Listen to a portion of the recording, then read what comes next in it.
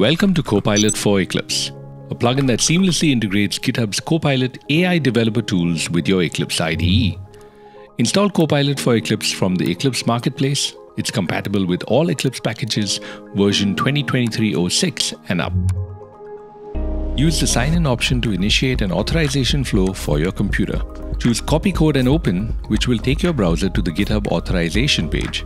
Paste in the code and authorize the plugin, giving it limited access to your account.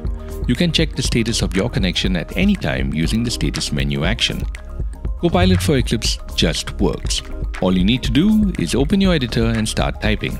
Copilot will provide suggestions right in the editor with what we call ghost text. Dismiss a suggestion by pressing Escape or accept the entire suggestion by pressing Tab. You can accept a suggestion incrementally, word by word, by using a shortcut, or by just typing over the suggested text. If you make a change to the proposed text, Copilot will regenerate the rest of the code accordingly. If Copilot has multiple suggestions for you, you can cycle through them using this menu action or with shortcuts. If you don't like Copilot4Eclipse's automatic suggestions, you can turn them off in Preferences. You can always explicitly request suggestions using this shortcut. At times, you may see both Eclipse proposals and Copilot suggestions simultaneously.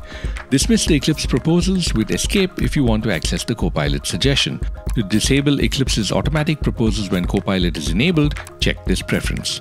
From the menu, you can disable Copilot suggestions globally or disable and enable it for a particular language. You can also control a set of languages Copilot is enabled for from the preferences. Use the preferences to specify proxy settings and easily change the color of the suggested ghost text. Finally, you can change key bindings as well. What other features would you like to see in Copilot4Eclipse? Drop us a comment below or say hello on our forums. Happy coding!